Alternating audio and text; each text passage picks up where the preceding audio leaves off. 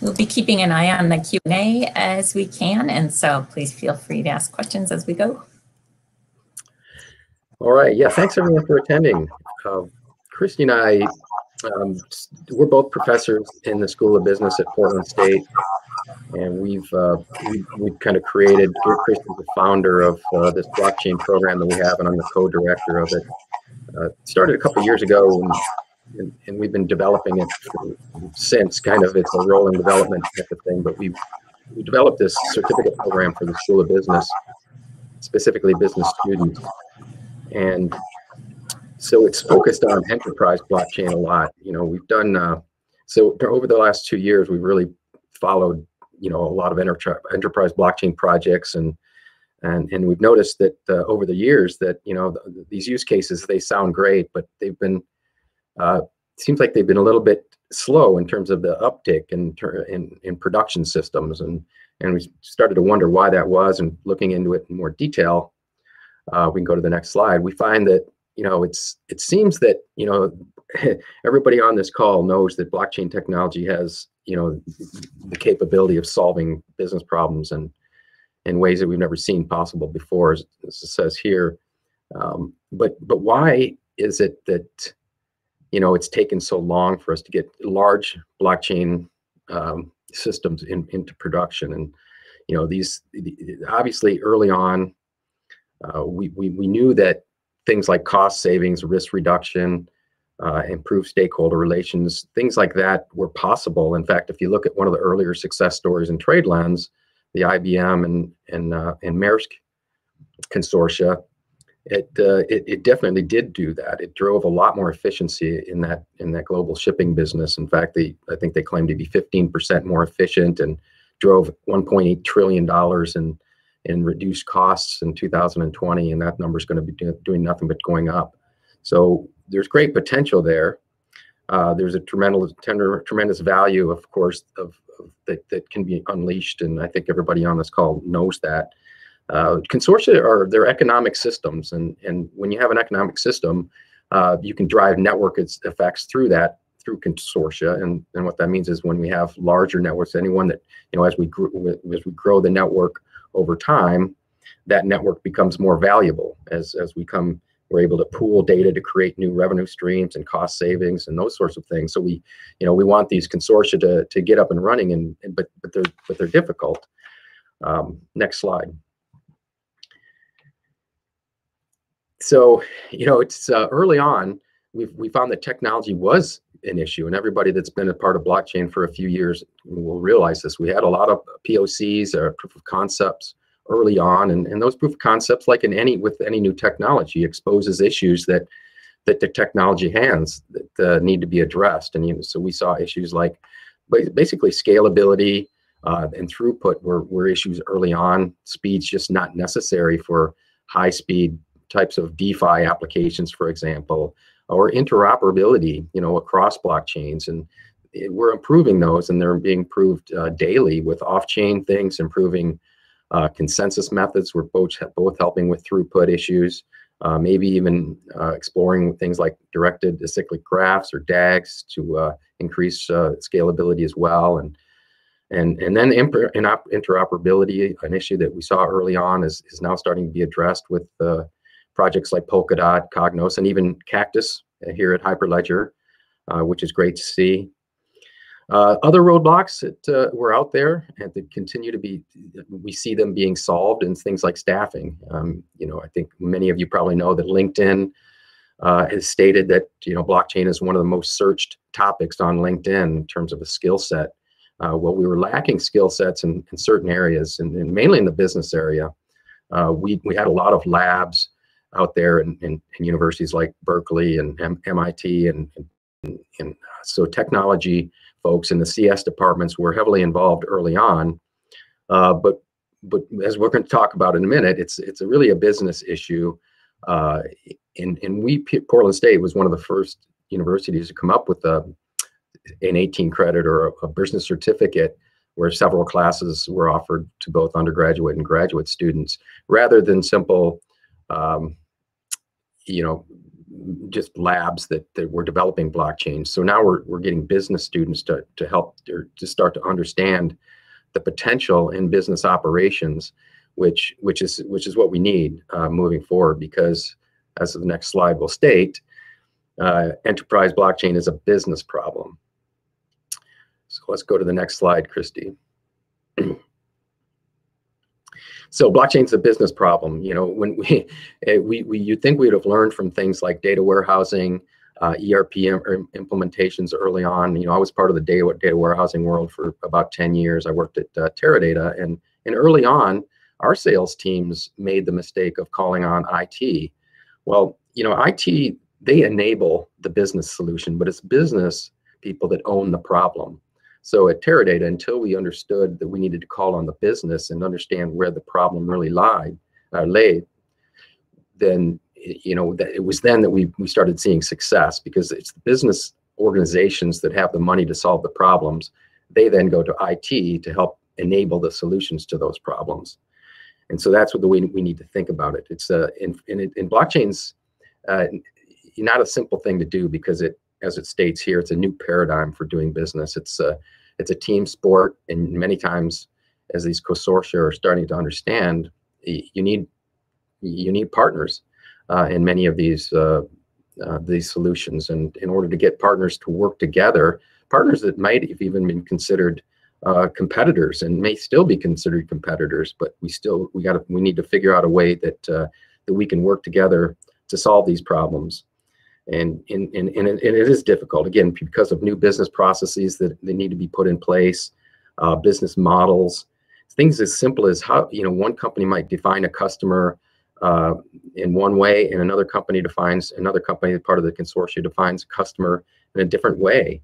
You know, what is the unit of analysis? How do we determine what that is? And so we need standards. We're working on standards as well. The Global Blockchain Business Council has an initiative now that they're working on, the Global Standards Mapping Initiative 2.0, that I know Hyperledger has been a part of as well. And Portland State now has 3 interns working on that project also. So we're moving that needle as well. So the technology problems are starting to be solved. The business problems are starting to be understood at a deeper level, and what we need to do to solve it from a business perspective. And then you run into the ultimate problem with it. We think is kind of if you will, the long pole in the tent, or the biggest problem, the one maybe most difficult to solve, and that is how to do a consortia and how to get partners to play nice together, so to speak, to understand each other's business issues and problems. And so we've come up with a framework for addressing some of these, and Kristi's going to talk about that framework. Okay, and feel free to jump in, Stan, as we go. This is pretty dense, but the framework that we're developing here is the kinds of capabilities that a consortium needs to be able to use blockchain successfully. And so we have this framework divided into 2 sections. You can see the darker colored blocks and the lighter colored blocks. And so those lighter colored blocks, you can see they all start with the word partner. And so these are aspects that each individual partner will be responsible for. And then the rest of them are factors associated with the consortium as a whole. So what this framework does, on the left, we have kind of inputs. In the middle, we've got the processes. And on the right, we have the outputs. So that's standard model. Here we're focusing on the capabilities, or the things that these consortia can do that perhaps other groups or other ecosystems cannot do. There are many factors associated with blockchain adoption. So there's other impediments, legal, regulatory, institutional, those kind of things, standards. We're not really talking about that directly. We're talking about the capabilities of the firms individually and as a group in the consortia. So we'll start with the conditions for success. So the first one, of course, is that the use case needs to be relevant. The use case needs to be appropriate. There's been a lot of testing early on and a lot of proof of concepts, even some pilots for for use cases, it didn't really require a blockchain solution. And so we're starting to understand all that. And so, of course, there has to be a clear use case. In most instances, that involves shared workflows, interorganizational workflows that are complicated and involve problems, involve frictions, pain points, and that kind of thing. And or the shared need for information or data, or the potential for shared benefits from information or data. And so those two things might make it so that the use case is of value to be put on the blockchain. And of course, those normal sort of tests apply about, if you've got a trusted third party that everyone can agree to, you may not need a blockchain, and all that kind of stuff still applies as it would for individual firms thinking about these decisions. Second, these participants in this consortium need to have a shared vision of what this consortium is going to create for them, individually and collectively. So the participants will need to collaborate quite heavily, even when the consortium is driven by a service provider, IBM or whoever, or a blockchain provider, Constellation Network. It doesn't matter. All the firms that are going to participate need to be able to collaborate, and they need to have a commitment to that collaboration. They also need to have a shared mission for what this blockchain is going to achieve for them, and a shared value proposition. So for these businesses, it comes down to economics, of course.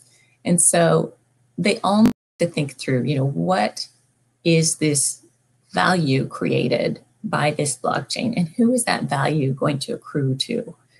And how is it going to accrue at the beginning and over time? All of those questions are really important. And that kind of underpinning, the understanding that this really is going to create value, we're all on board as a consortium, everybody knows why they're doing this and how beneficial it's going to be, that's a precursor to any kind of blockchain being successful. Then in addition to that, there's a lot of demands on the individual participants in that consortium, particularly sort of we would think of them as the keystone participants, the ones who are starting out, often the larger and more powerful firms. They need a lot of capabilities to be able to make this blockchain a success. So they, of course, need domain knowledge in whatever area the blockchain is serving. They need technical competencies, each individual firm, because of course this blockchain is going to interact with their normal ERP systems, and it might replace a whole host of EDI relationships that they have and all kinds of things. So it's going to require upgrades in technology and integration in technology, which is not necessarily so straightforward for firms, even when they have a service provider that's helping them with all that. They'll also have to have some relational capabilities. So there are firms who've participated in strategic alliances on different R&D projects, standard setting projects, all kinds of things like that. Those firms have capabilities that enable them to form relationships and work productively with other organizations. These interorganizational relationships are really important. Some history with that, some competence in those areas are really important for each one of the partners to have. Because if they've been working in isolation in a very competitive mode, it's hard to make that paradigm shift, as Stan was saying, and really think about how to get into a collaborative mindset and really share business processes, share data in ways that hadn't been done before. They'll need economic strengths. So they'll really need to understand they'll need to be able to project the cost and benefits of this system to them. So how are they going to create value using this for their firms and their stakeholders, customers and everyone else? How are they going to capture that value and when? So really, there's got to be an economic benefit for every single partner on the blockchain. No one's going to join without that economic benefit. And so, but it's really difficult for companies to do this effectively. For one reason is they don't think enough about the strategic outcomes. And we'll talk about that at the end here, but we think of blockchain often as an operational system that sort of we use those terms, pain points and frictions. We think it's going to improve operations. It's going to smooth things out. This is a back office play, and that's where we're going to get the value. But we don't think about the strategic benefits these systems can provide, and they can provide a lot of strategic benefits. So for some firms, it might be just, helping them enforce claims if they're organic or conflict-free products, things like that. For others, it might enable them to form relationships that they can build on in other areas, build joint projects together, new business models, all kinds of different potential that the blockchain can provide that many firms are not able to envision or effectively value in an economic sense. So to the extent that the individual firms have those capabilities, that will be a great precursor for the success of the entire blockchain consortium. Okay, and then at the consortium level, so once we get this thing designed and we're ready to sort of actually embark on the consortium creation and management, we need to have a number of capabilities in place. So one of them is just this ongoing situational assessment, the ability to assess how things are going. And this is at the consortium level. Individual firms already do this all the time, but the consortium is its own organization that has to have the same kind of skills that individual businesses have when they compete in marketplaces. So they'll have to understand, who the partners are, the beginning partners, sort of the minimum viable ecosystem or minimum viable consortium concept. And then they'll have to think about, how that's going to expand over time. Who are the next round of potential partners and the next round? And we have to think about the situation as it's evolving.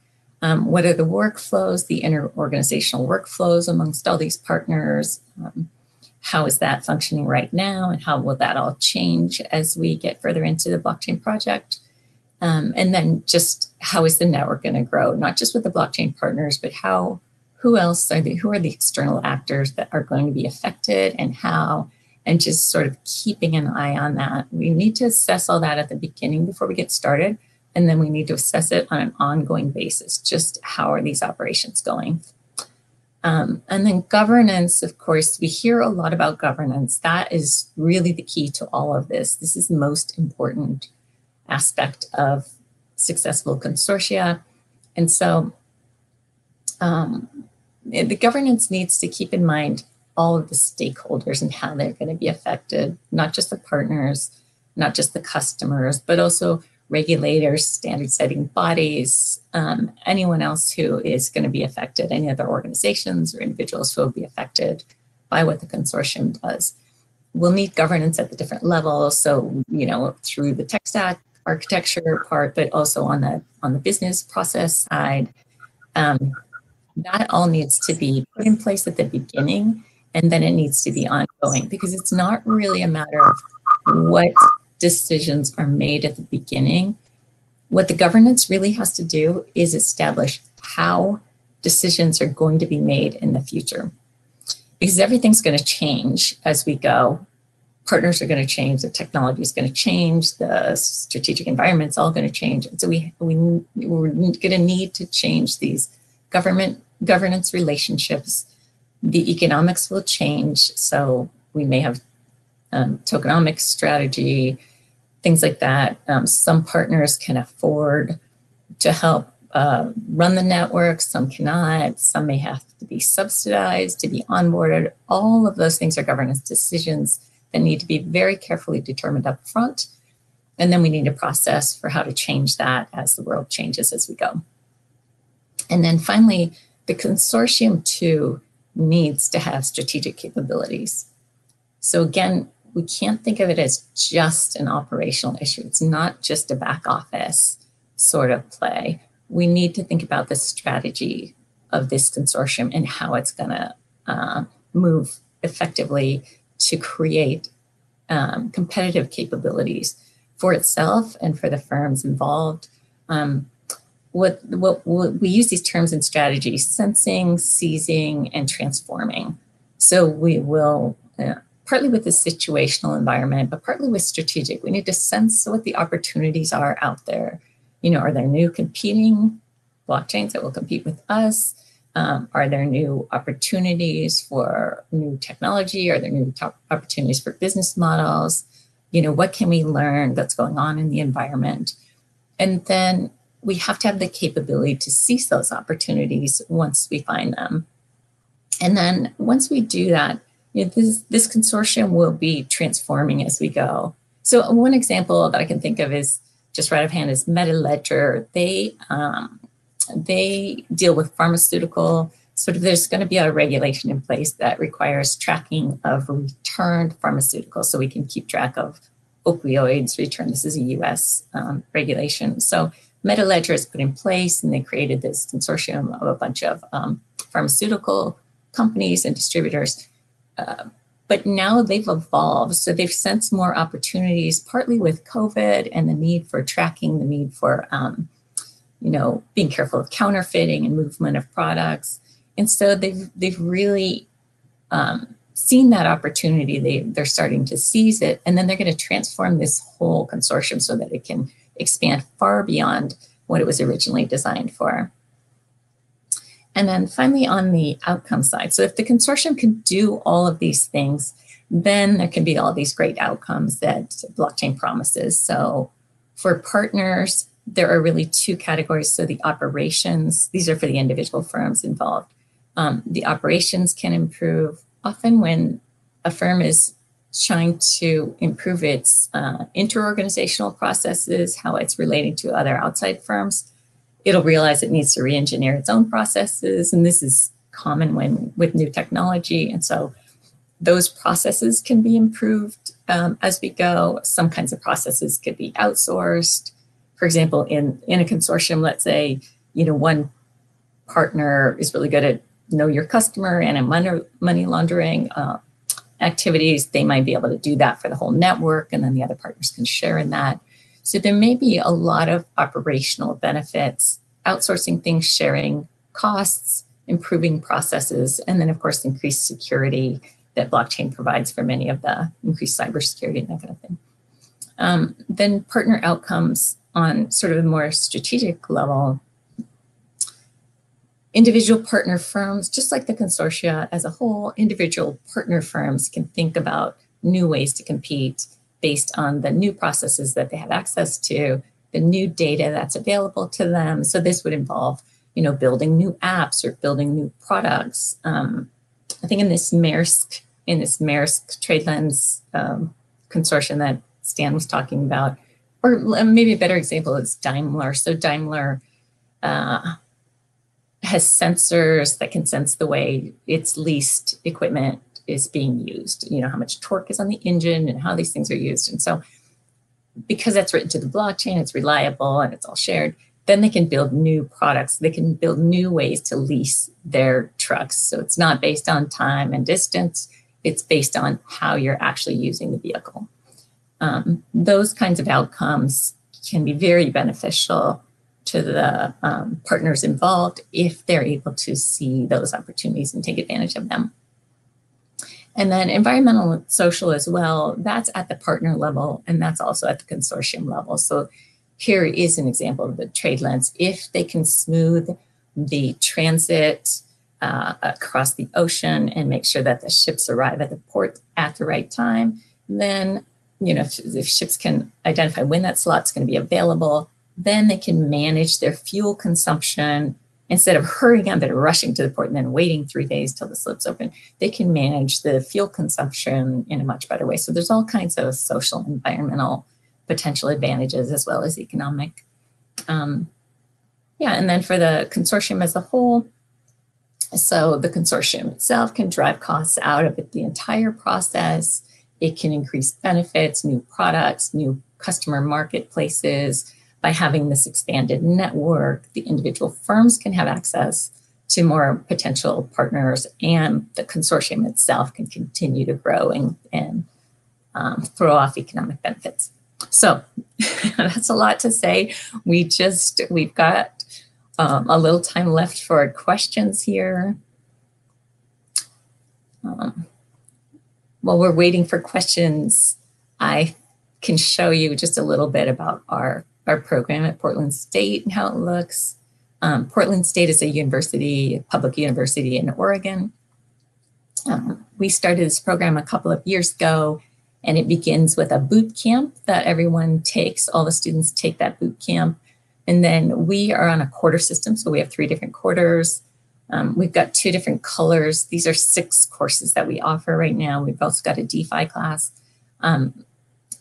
They're split up between the green ones are more the sort of hands-on tech courses, and then the blue ones are the more conceptual courses. We've got those going on in each term.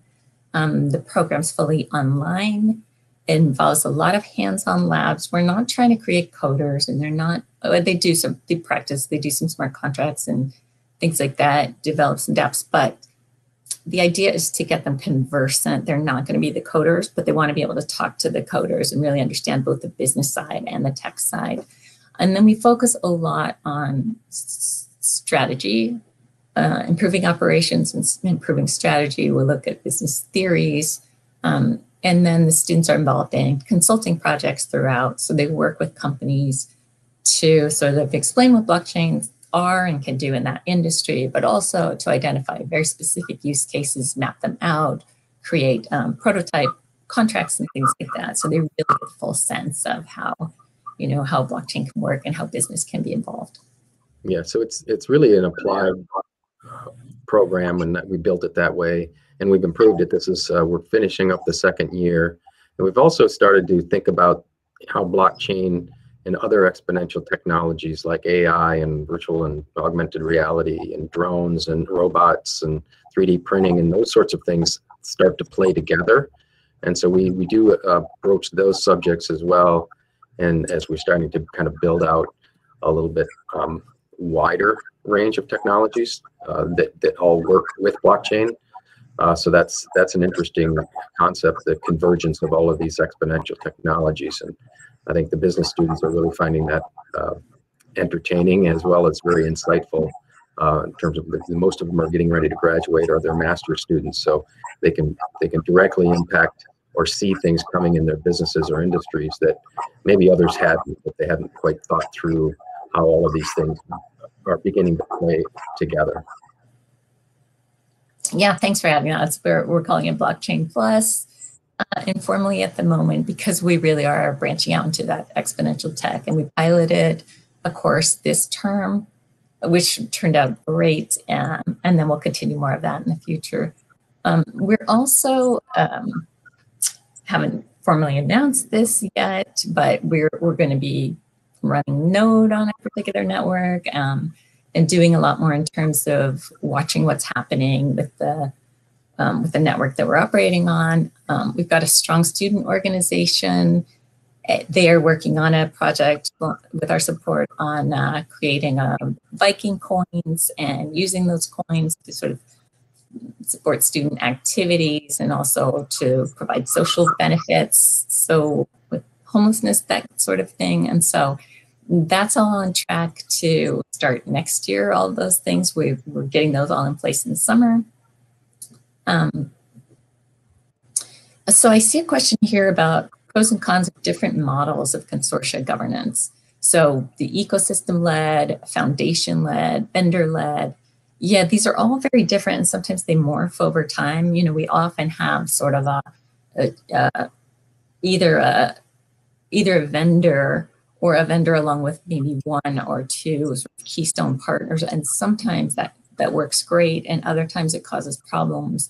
And then so things tend to morph over into sort of a more ecosystem-led business. It's very hard, depending on the use case, I guess, is the answer. It depends a lot on the use case and how competitive the firms are. So with this pharmaceutical blockchain, for example, it's definitely fully vendor-led. I mean, it's very hard to get these, to get the ecosystem to build this itself because there are many strong competitors that all have a lot of power.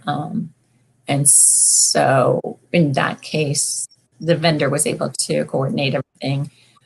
Yeah, it really just depends a lot. And each industry is different in terms of, or each ecosystem really is different in terms of the barriers to adoption and the benefits to adoption. So for example, in this, with ports, Like there's not even, you know, the codes that airlines use. There aren't even those codes to refer to ports. Standardization isn't there. And so that creates a big problem. We have to standardize first before we can do some of the goals that we have. But so yeah, great question, Ken, thank you.